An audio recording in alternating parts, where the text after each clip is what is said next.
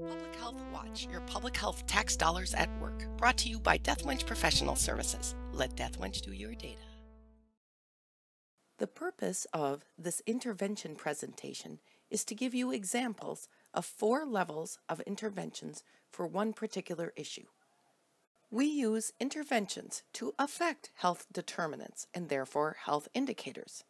There are 4 main levels of interventions we choose: policy interventions, community-based interventions, healthcare interventions, and individual-level interventions.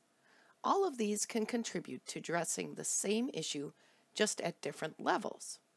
In this presentation, we will use the example of the issue substance abuse disorder and apply an intervention at each level to this issue. Let's consider applying a policy intervention to the issue of substance abuse disorder. An example of that is the Mental Health Parity Act of 2008. This made insurances have to cover mental health treatment in parity or equally to physical health. Examples of determinants this could affect are overall health and financial situation. An example of indicators that this could affect are lower rates of comorbidities and higher employment or income.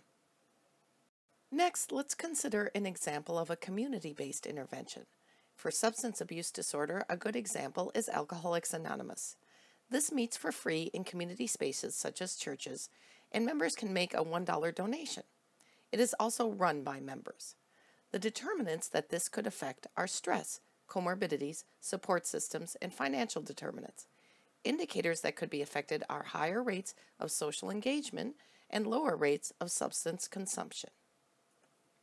A good example of a healthcare level intervention that could be used for substance abuse disorder is screening at a local primary care clinic. For example, the CADE screen is 4 yes/no questions. Anybody who answers yes to any of the questions is at high risk for alcoholism, and they can be referred to mental health services. Determinants that could be affected by this intervention are comorbidities and lack of healthcare access, and indicators are higher rates of substance abuse treatment. Good examples of an individual-level intervention for substance abuse disorder would be pharmaceuticals to help people quit whatever they are addicted to. Antabuse is available for those addicted to alcohol, and nicotine patches and gum are available for those addicted to tobacco. Also, there is Suboxone and methadone for those addicted to narcotics. This type of intervention could affect the determinants of comorbidities and ability to function in a social role, and could change the indicators of higher rates of sobriety and higher employment and social engagement. What category or level is the right one for your intervention? Policy interventions are big, powerful things, like the Affordable Care Act and OSHA.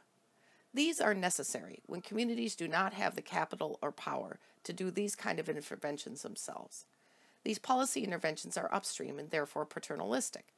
So we would prefer community-based interventions because these are less paternalistic, localized, and they can honor local customs and norms.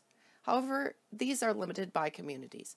If communities have little social or other capital, they cannot implement community-based interventions. However, the healthcare system is always available for healthcare interventions. These are effective for health problems, but these are also limited to those who have access. And also, in the United States, the healthcare system is already strained with existing work. This leaves individual-level interventions, which are expensive. They offer little bang for the public health buck. However, they are often very effective. Public Health Watch, your public health tax dollars at work. Brought to you by Deathwinch Professional Services. Let Deathwinch do your data.